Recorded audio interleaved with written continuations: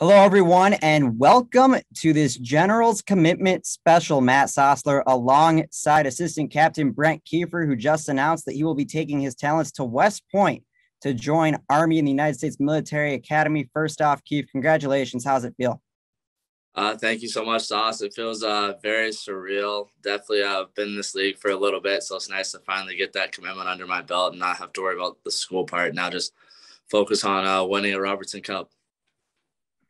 And you mentioned you've been in this league a while. You see those commitment posts flash almost every single week. What was your reaction when you saw your name go up on that Null social page? It was definitely pretty cool. I mean, just thinking about all my buddies with their name and posts on there. So it's nice to finally see my name and just surreal once again. And Army, a bit of a unique school when it comes to Division I hockey in terms of the requirements and everything like that. What made you choose West Point? Yeah, it's brotherhood for sure. When I went there, it was just top-notch facilities, the best I've seen. When I met some of the players and Colin be like a familiar face in the Generals organization, it felt like I've been there already. Like all the guys were so open arms and all that. And it was a brotherhood, and the coaches and the players themselves, like they're saying how much of a brotherhood it is and how great the coaches are. And more importantly, just the history that West Point has. It's some that most people never get a chance to be a part of. So I'm definitely glad to be a part of it. Yeah, and you led right to my next question. The first Generals captain, Colin Bielik, has made himself a name up there. What's it like coming from the same junior organization that he did and sort of following in his footsteps a few years down the road? No, yeah, it's definitely awesome. I've heard many great stories about him, definitely from Brian, because he's honestly probably the head guy that's ever come out of the Generals. Brian loves him so much, and he's a great guy. We have similar stories to where he was kind of itching for a commitment down the line, and he finally got it, and he's been doing amazing in Army ever since. And Army competes in the Atlantic, one of the top collegiate leagues in the eastern part of the United States. What's it going to be like playing against the top-notch level of D1? Yeah, no, it's definitely a bigger and faster division compared to the Null. And I definitely got some stuff to work on this summer, and I got to bring my skills and just my mindset into the start of the year and my goal is just have a great freshman year and experience a lot, because besides the hockey part, there's still a lot of stuff that I'll have to do that it's definitely going to be mind opening, and for sure. Yeah, I can't emphasize that enough. West Point, a very tough school off the ice as well. And sort of staying with this, the Atlantic has a lot of former Generals playing across the conference. I know hockey is a world where you play with someone at the lower levels and then you play against them in juniors and then college and then so on and so forth. What's it going to be like to see some familiar faces next year? No, it'll definitely be awesome. Just the guys I played with my rookie year in Shreveport to the guys I played with in Northeast last year. And honestly, I'm excited for the Air Force rivalry for one. I'm from Colorado Springs, and I know about like 6 or 7 of my really good buddies that are on that team. So it'll always be nice to see those familiar faces, have the family at the game as well. Yeah, not to mention current teammate Joe Schubert is going to be taking his talents out to Colorado Springs. So have to enjoy that teammate chemistry now before it turns the other way in just a calendar year about they're going to be playing that game. So exciting things down the line. And now shifting things back to the task at hand in Attleboro, you mentioned still have a season to play, still focus on the Robertson Cup.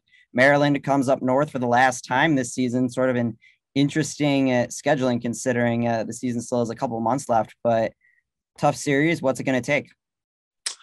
Definitely is going to take some grit. They're a very good team. They're very consistent. Their systems are definitely top notch, and they show up night in and night out. And we just got to focus on getting pucks deep and hitting their D, because last time we did beat them, kind of what set us out apart between like the other times we lost was that we're being aggressive on the forecheck and just making sure to wear down their D. They have a great D on the back end, great forward. So the more we pressure them, the more chances we'll get. And circling back before we circle back forward again to Maryland, last week, Jersey, the series did not really go the way. What were some of your takeaways from that set? Yeah, no, for sure. It's crazy too, because the second week when we played Jersey there, we swept them, and then we come back and then we get swept. So it just shows how close one, the division is. And two, we definitely, first game definitely got out of hand a little bit. Steve-O Our dad it was a cheap shot, I thought personally, and guys handled that. But sadly, coming away with that meant we had some suspensions and guys getting kicked out. So we were short bench.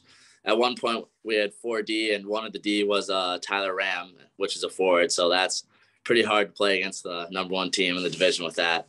But I liked how the guys played in the third period, the first game. I just like to compete. Although the score didn't show, the guys were definitely battling as hard as they could with the limited bodies we had. Yeah, and shifting again back to Maryland in the division in general, it's a close race. Where's the head at heading into almost March?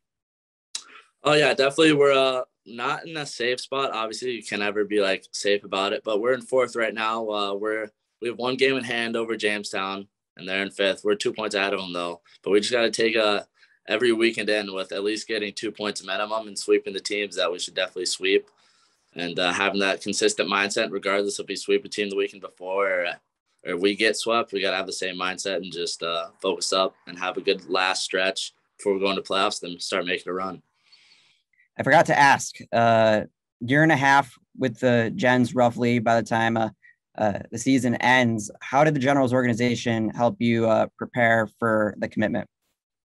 One, Brian Erickson and Eric Projan, Matt Dibble, and Cody always working night in, night out, getting everybody looks, emailing a million schools, giving us opportunity, giving guys confidence to play their game inside the system. And just, I can't thank them enough for all they've done for all of us, even though some guys don't get to commit what they want at the time. But they just do a lot for us. And coming into this organization, I knew Tyler Cooper. That was the only kid I knew. And the team came in with open arms. And that's one thing I can stand by with this organization, saying that they let everybody come in with open arms. And we love every guy who comes in here. And that was a general at the time. It's called the Gens family for a reason. Matt Sosler alongside assistant captain and future member of the Army hockey team, Brent Keefer. Keith, congrats on the commitment and good luck heading towards the rest of the way against Maryland. Thanks so much, Sauce.